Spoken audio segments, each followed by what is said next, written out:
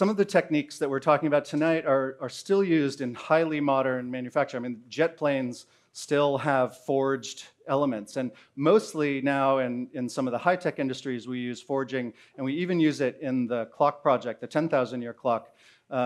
You can see these stainless ring forgings. These are basically when you want to get, if you were going to try and make a large circular thing out of stainless steel now, making it all a disc, cutting it out of plate would cost way too much money. So you actually get these ring forgings made, you machine those, and then you get this what's called near net objects made. So we did that for some of the largest bearings that are in the clock, these whole series of 30-inch bearings that we built for the clock. And so it's both an ancient process and it's an extremely modern process at the same time.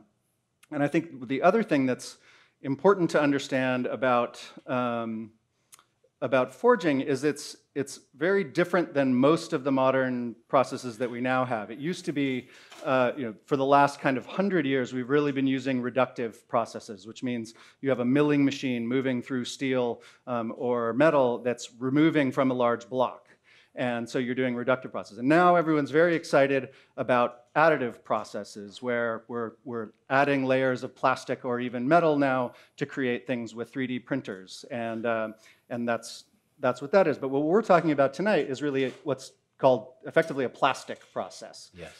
Where we start with a lump of a thing, and you don't really get to change its mass fundamentally. You just get to move its mass around. And so you actually have to, your brain has to think in a very different way to create things with forgings than it does for some of these other processes. And it's, I think many of you have heard the old adage, how did Michelangelo, how did you carve that, the Pietà out of stone? He's like, well, I started with a stone and I removed everything that wasn't the Pietà, right? And so that's one way of thinking about how to create objects. But this way is I started with this massive stone and I pushed it, or clay in a way, it's more like clay. I formed it into that object, but I never got to change its mass fundamentally.